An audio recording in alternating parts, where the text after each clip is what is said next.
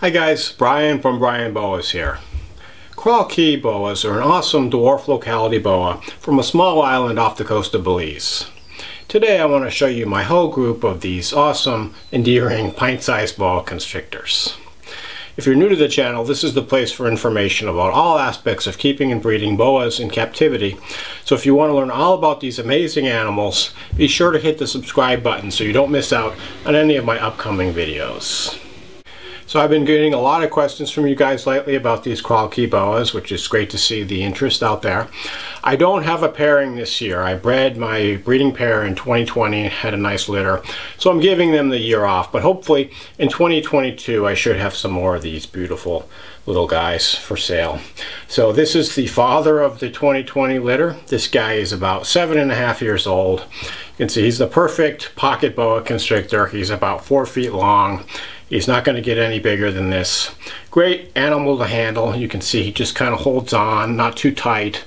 But you know, he's definitely got the boa constrictor behavior in this little pint-sized package. And I love taking this guy out and showing people if they think boas are, you know, giant snakes. Because I mean, look at this guy. He's like no bigger than a corn snake or a ball python. And I love his coloration. He's got this beautiful silvery steel gray coloration.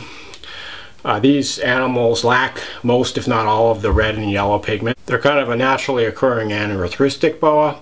This guy was bred by Michael Beach from Rio Bravo bloodlines. Another nice thing about this guy, he's got some partial striping towards his tail. And the cool thing about these Coral Key boas is they have really variable patterns. I mean, some of them have really well-formed saddles. Others have kind of more aberrant saddles with a lot of striping. And you can see a lot of different variety even in the same litter. So something for everyone. This is my adult breeding female Coral Key boa. She's one of my older animals. She's about 16 years old. And I actually got her when she was about 10 years old. And she had already had a few litters at that point. So she's pretty big for a Coral Key. She's probably about 5.5 feet. So, you know, some of them get a little bigger. You know, the males stay smaller on the smaller side. So if you really want a small one, you know, get a male. But this isn't really that big of a snake, all things considered. When I got this female, I also had a male that was about the same age. And they were both bred by Gus Renfro at Rio Bravo Reptiles. So they came right from the source. And I bred that pair back in 2017. Had my first litter of Coral Key boas. And I held back several of them, which I'll show you in a minute. Unfortunately, the original male passed away a little bit thereafter, and that's when I got the male that I showed you before from Michael Beach. And so this female looks like she's doing quite well, and you know, hopefully I should be able to get at least a few more litters out of her. Boas can breed into their 20s, so hopefully she's got at least a few more litters left. And I'm planning on pairing her up again with the male I showed you in the 2022 breeding season. So hopefully about a year from this summer I should have some more of these beautiful babies. So I'm going to show you some of my 2017 holdbacks so you get an idea what they look like when they're subadults. I have 3 2017 holdbacks that I'm growing up from my first litter to use as future breeders. This is one of the females, and she has this really nice light coloration. Coral Key boas do change color from dark to light somewhat, and she's usually more of the lighter phase like she is now. What I really like about this animal is she's got a lot of this like pinkish purple highlights to her sides. It's a little bit subtle. Hopefully you can see it on the camera, but really beautiful animal. So this particular animal has pretty well-formed saddles. You know, she doesn't have the aberrancies that you see on some individuals of this locality. And overall, just a really nice looking animal. I'm going to show you my other two, and you can see the contrast in the different patterns that they have, even from the same litter, which is not uncommon to see with these Coral Key boas. This is my 2017 holdback male. You can see his pattern is, you know, quite a bit different. Maybe not quite as clean as the female, with you know, more speckling, and the saddles are a little bit more aberrantly shaped. You can see this guy is about the same size as the female, maybe 3.5 feet. You know, but still pretty compact size, and I'm keeping him in a rack system within the large boa tubs, and you know, that's fine for even adult animals. You can keep in these big boa tubs. which have a lot of advantages over the plastic sliding glass snake cages. But this male, you can see he's kind of holding on.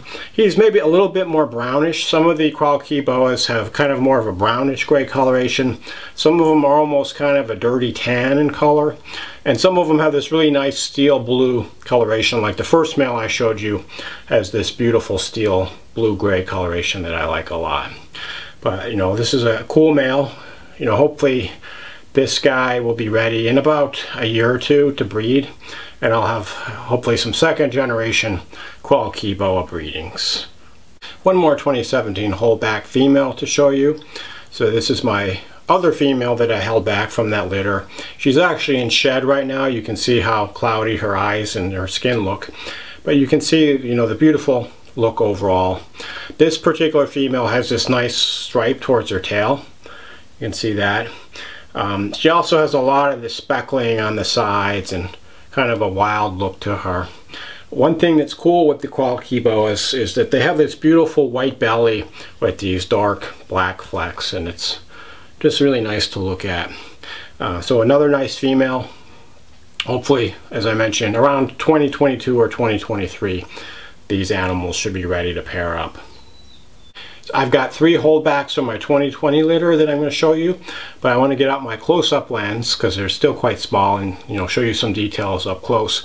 And these next 3 are actually half siblings to these 3 2017s. They have the same mother but a different father. Their father is the male that I showed you at the beginning of this video. Here's a holdback male from my 2020 Quail Key litter, and he's grown quite nicely. This guy, he's about 6 months old now. He still looks pretty small, but you know, he has grown quite a bit. When these guys are babies, they're really tiny, maybe 14, 15 inches, among the tiniest of the locality boas as babies. And what attracted me to this guy is he's got these kind of cool jungly looking saddles. They're a little bit aberrant. Just a cool animal. Give you a sense of scale. But they're growing nicely. What I also like about these Quail Key boas is, as babies, generally they're easier to get to feed than a lot of the other types of island boas like the hog islands. Here's another view of this guy so you can appreciate how cool looking his saddles are. Here's a female from the 2020 litter, and this one has kind of these blocky looking, somewhat aberrant shaped saddles. But you can see the pattern is quite a bit different from the brother I just showed you. And I found that each one of the babies had its own distinctive pattern. There really wasn't a lot of similarities. So one of the cool things about keeping these Quail Key boas. And there's a close-up. Maybe we can get a tongue flick if I... No, she's not going to flick her tongue for us, but you can see how she looks a little bit up close. Oh, she flicked her tongue. Look at that. It's really hard to film these boas sometimes. They just want to do their own thing. And here's my last Quail Key boa, another female. Just wanted to show you her in my hand to give you a sense of scale. You can see even at 6 months old, she's literally just a little handful of a boa.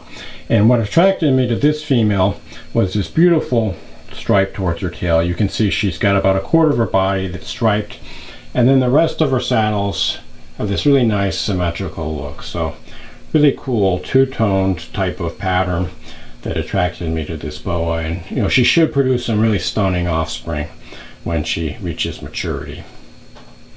So those are my Quail Key dwarf boa constrictors. If you're looking to get a pet boa constrictor, but you're limited on space, or you think that a full-size boa constrictor is a little too much snake for you, I can't more strongly recommend these Quail Key boas. They're the perfect dwarf boa constrictor. They have all of the behaviors of the big boas in this adorable pint-sized package. I hope to be producing lots more of these Quail Key boas in the next few years. So I hope this video was helpful. As always, if you have any questions or comments, feel free to shoot me a line. Thanks for watching, and enjoy your boas.